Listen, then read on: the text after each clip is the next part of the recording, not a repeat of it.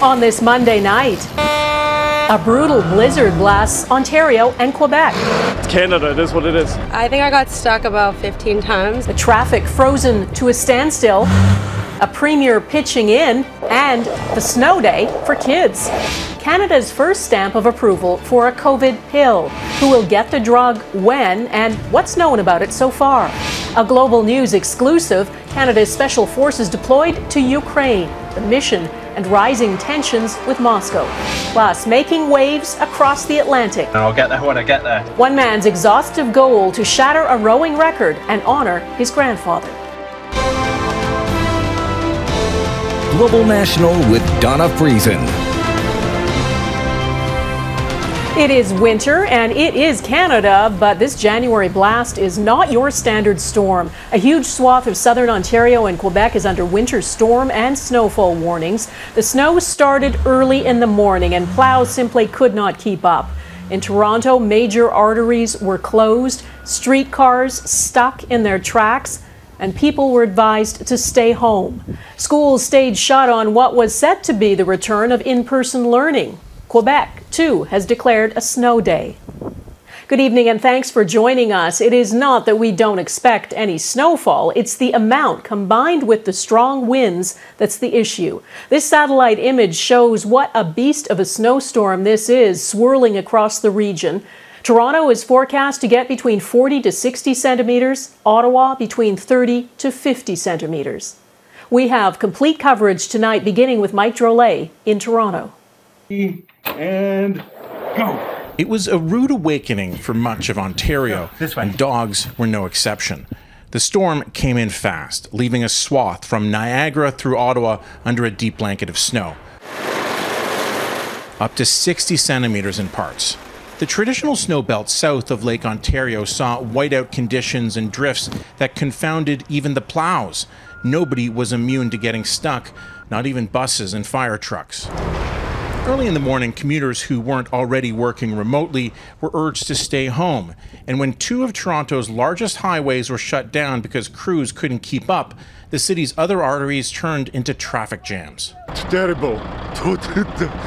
I mean, I've been driving for 30 years. I have never seen anything like this. You know, I mean, it's like so many cars in a ditch on the side of the road. And then, in the city infamous for calling in the army to combat snow, Ontario's premier digging out cars and giving people lifts, unmasked in his own. This is Doug Ford. I'm the taxi driver today. Toronto never gets massive snowfall. Well, obviously not never, because I can barely walk down this road and it's completely impassable over here, but rarely. A typical year will see the top snowfall at 15 to 20 centimeters. And today, with well over 30 centimeters, we're looking at a top 10 day in the city's history. What makes this storm so unique was the path it took to get here. It dipped far south across the United States before coming up the eastern seaboard, so that was a bit more unusual. Usually we would see a system like this affecting Quebec and the Maritimes. For once, Ottawa may have had a snow day milder than Toronto's, although they were digging out there too, making the most of this unplanned down day. It's awfully coincidental on the day that the kids are supposed to go back to school that it one further delay in returning them to some semblance of normalcy.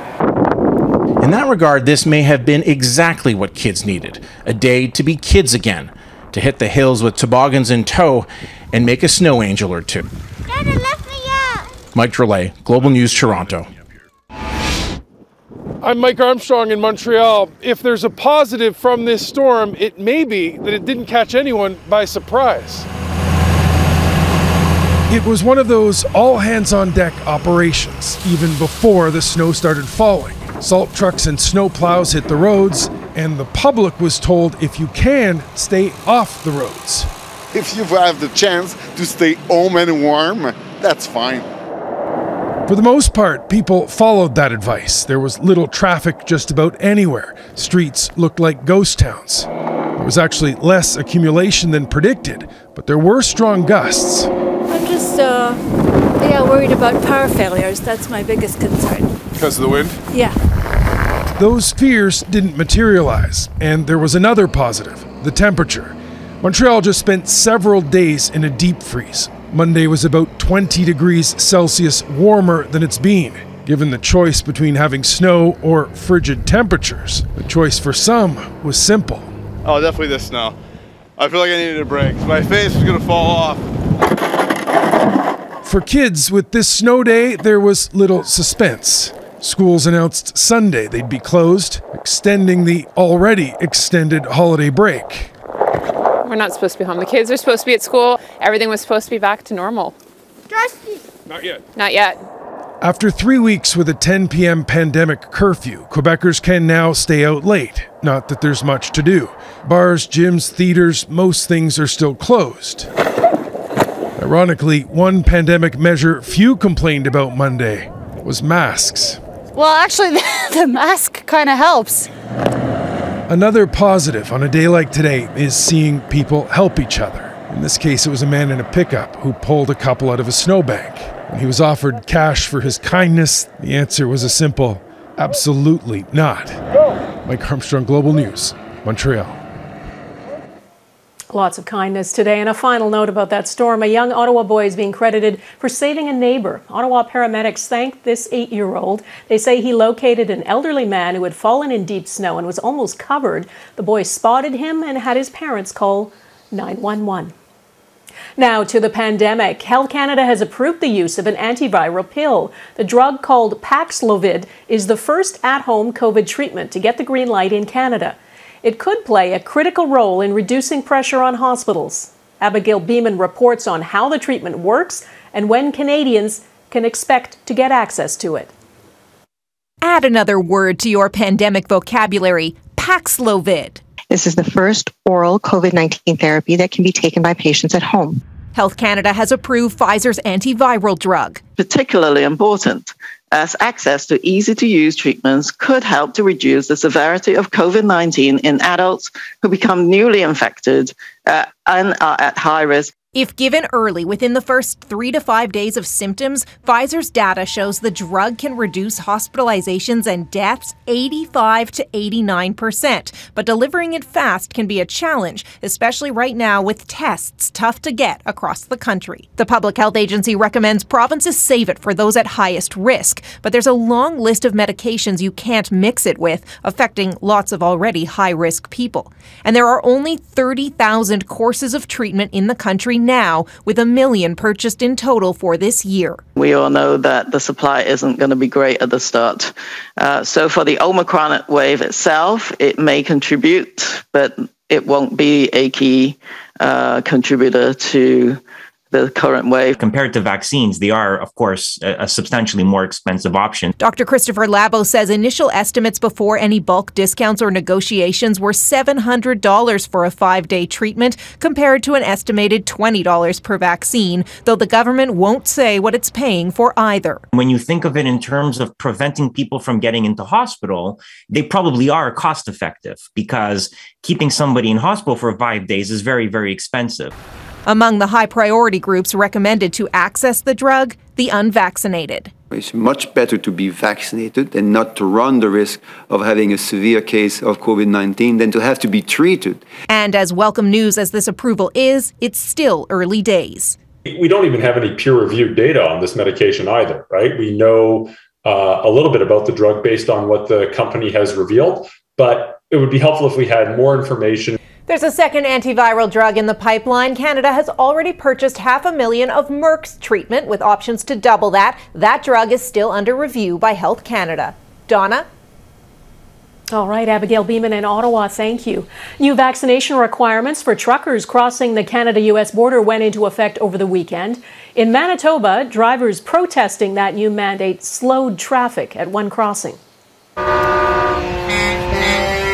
Early this morning, truckers caused delays at the Emerson border crossing in what was called a slow roll protest. The new rules mean that when crossing from the U.S., unvaccinated Canadian truck drivers must show proof of a negative PCR test and then self-isolate for 14 days.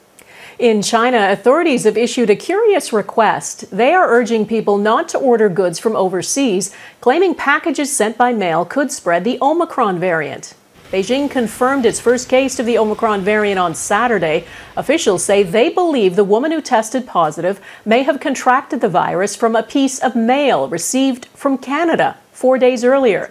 Authorities say they tested the letter and found traces of the virus. The woman's home and workplace have since been locked down, and more than 16,000 people have been tested.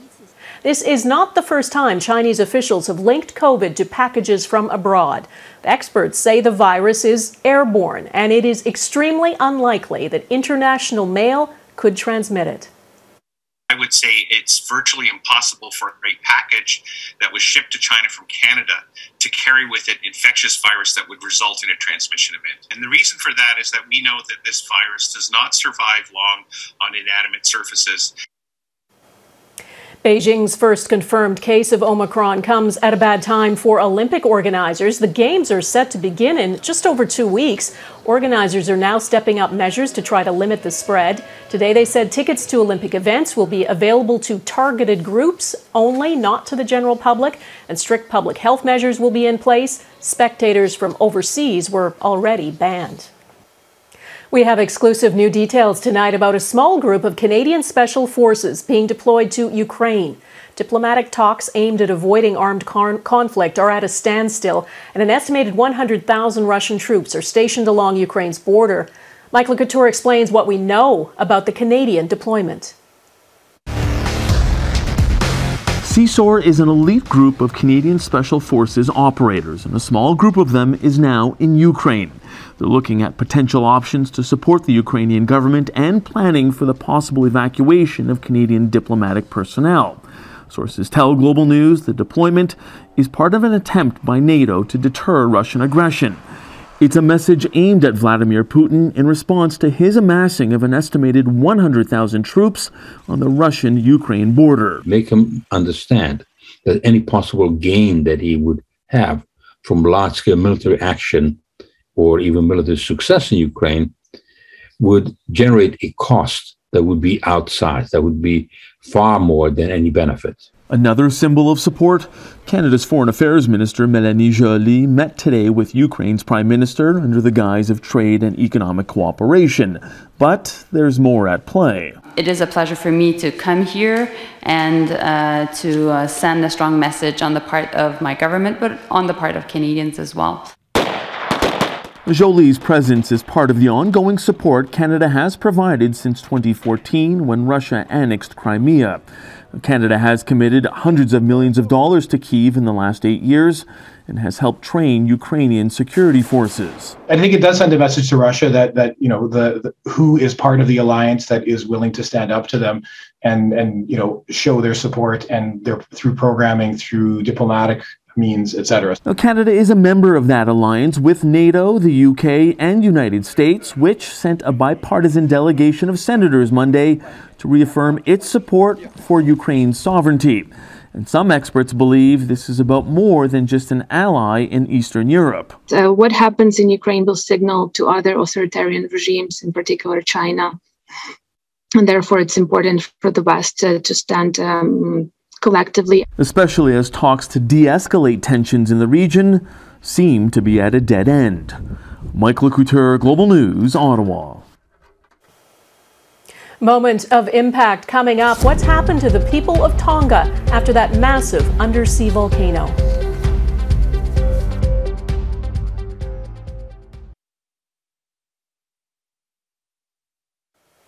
It's now been 2 days since a massive undersea volcanic eruption near the South Pacific country of Tonga, and the extent of the damage is still unclear. Communication remains cut off because the country's main undersea phone and internet cable was damaged. New video has emerged showing the moment it happened.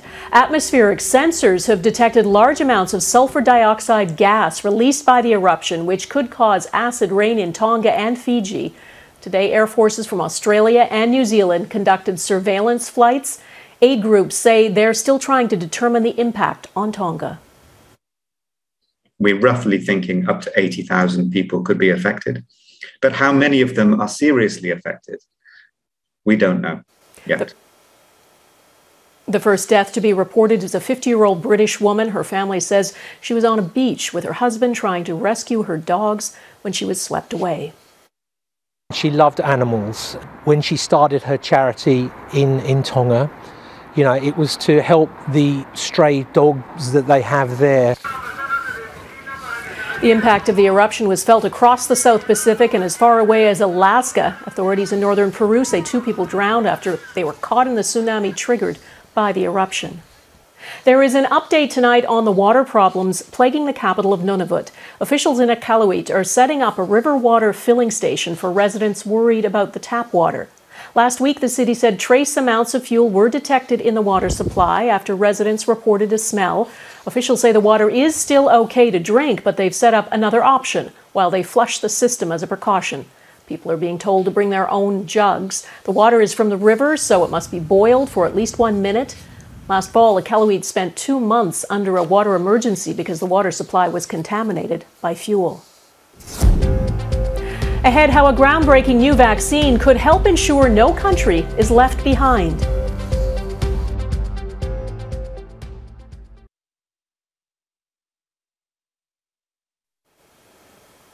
The way out of the pandemic is vaccination, which reduces serious illness and death. But vaccines have to reach everyone, not just people in wealthy countries. In Canada, nearly 78% of the population is now fully vaccinated. Compare that to a country like Nigeria, where only about 2% of people are fully immunized.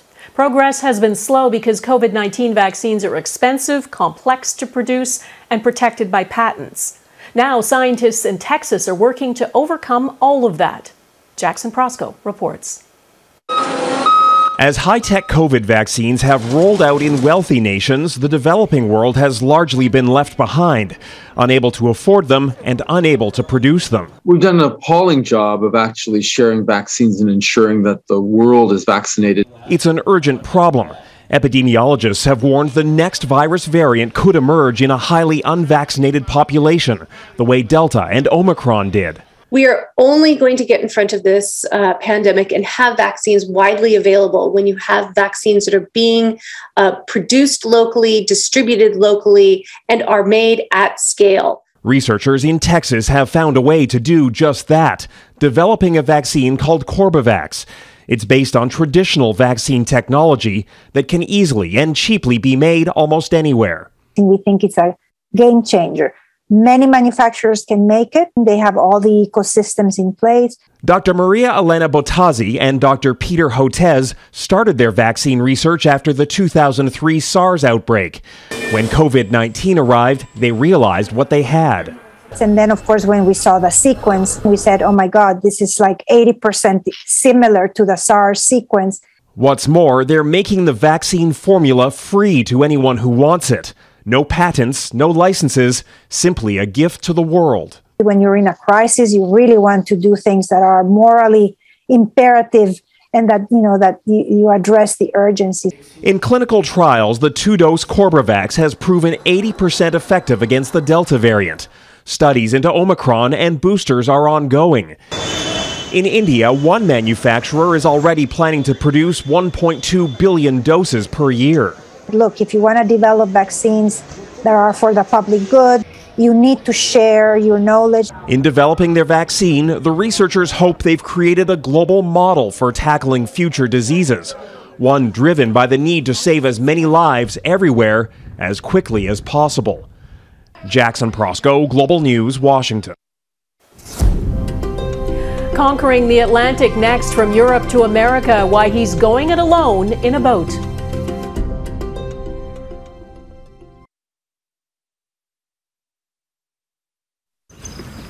Celebrations are just getting started for this guy, Jonathan, a giant tortoise. He's believed to be turning 190 this year, which makes him the oldest living land animal. And now he's got a Guinness World Record under his shell, too. He's the oldest living chelonian. That's a category that includes turtles, terrapins, and tortoises.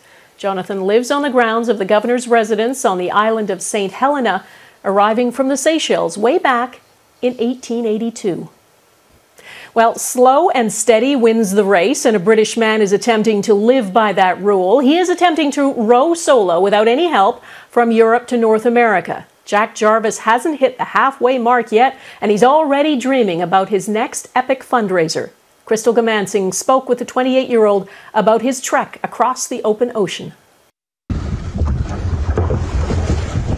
A tiny speck in the Atlantic. Jack Jarvis is rowing unsupported from Europe to North America and he's trying to do it in 100 days. More battling winds from the south. Every time I stop rowing, I'd be pushed in the wrong direction. With every punishing stroke, he's hoping to raise money for brain tumor research, a tribute to his grandfather. He was a massive part of my life, Crystal. One of the big first male influences on my life. His brutal endeavor has raised more than $25,000 so far, but he's got a lot of ocean left to cover. We found him in the middle of the Atlantic, where he's been rowing 14 hours a day for more than 40 days. And he's been doing it without a critical survival resource. I didn't bring enough coffee bags, so I've only got enough for one a day. So I'll have to reuse it if I want multiple coffees a day. So that's pretty tough. That ability to laugh and adapt are proving important for the 28-year-old. The hardest thing is probably just the missing people back home. His time alone on the water, thinking about his granddad, can bring up a wave of emotions. He's sharing those insights along the way, documenting his journey on social media. I definitely think people need to go out and get after it, and push themselves, challenge themselves, because the sense of satisfaction afterwards is so much better than, anything you get. If that's true, the endorphin rush may produce all-out euphoria when he reaches land in Florida, hopefully in March. 16 miles in the wrong direction. Is what it is. It's not looking great. Testing his strength, spirit, and what he can manage on only one good cup of coffee a day. Crystal Gamansing, Global News, London. And that is Global National for this Monday. I'm Donna Friesen. Tonight's Your Canada is this pair of otters in Qualicum Beach, British Columbia. We'd love to see your Canada. Please email it to viewers@globalnational.com. Thanks for watching. Hope to see you here again tomorrow. Take care of yourselves. Bye-bye.